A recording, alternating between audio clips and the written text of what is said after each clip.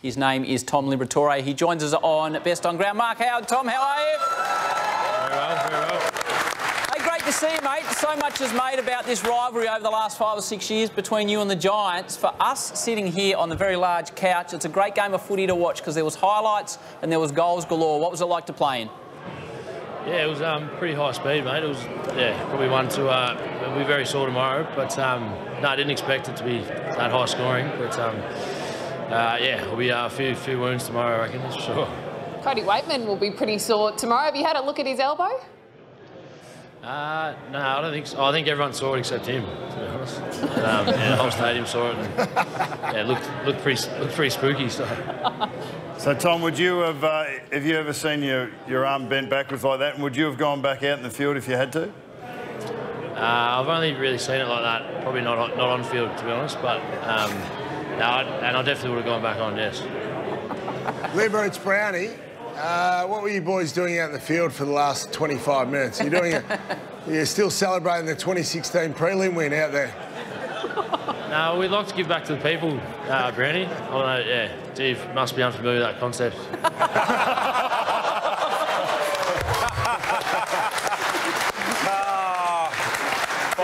Very good, Liber. Rui here, mate.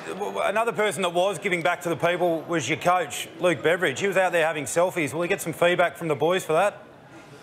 I don't know. He's a pretty good-looking man, so he can take whatever photos he wants. I think his son's a model too, so yeah, he's part of a good pedigree. Tom, I'm fascinated by the tattoos, mate. Can you just give us a brief rundown?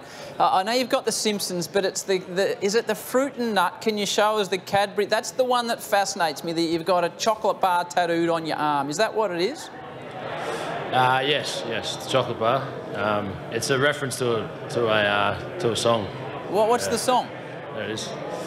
No, I'll tell you when you're older. Oh. What else have you got on there, Liber? What else have you got on there? That's great. Oh, I don't know how long the segment goes for, but I've got a fair few, but yeah, we can maybe explain over a beer one night. All right. What are the boys doing tonight, Libya? Leading the charge with a couple of beers somewhere?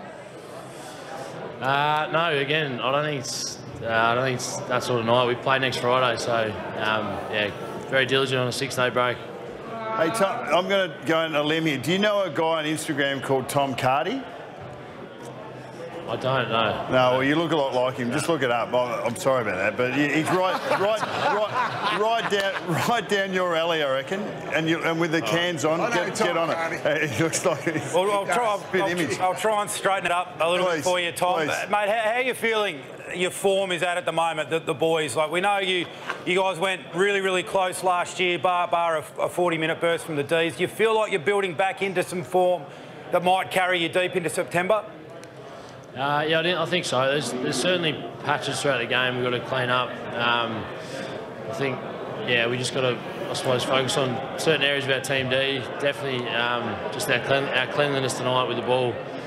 Just got to be consistent over 4 quarters. And I think that sort of, I suppose, week to week consistency will come back. We had a few good weeks leading into the Geelong game. Just got to patch up that, I suppose, effectiveness with the ball, and then our defence going back the other way. Good on you, Tommy. Appreciate your time. Well done to you on the Western Bulldogs tonight. Good on, mate. Thanks, Andy.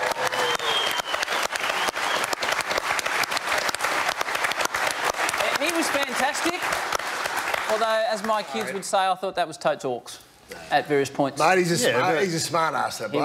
He was a bit sharp for us, wasn't he? He was a bit sharp for us. I don't know if you should be going with Totes orcs. Totes orcs. I mean, we don't say that on this show, do we? Get on with the news. Yeah, okay. Let's straighten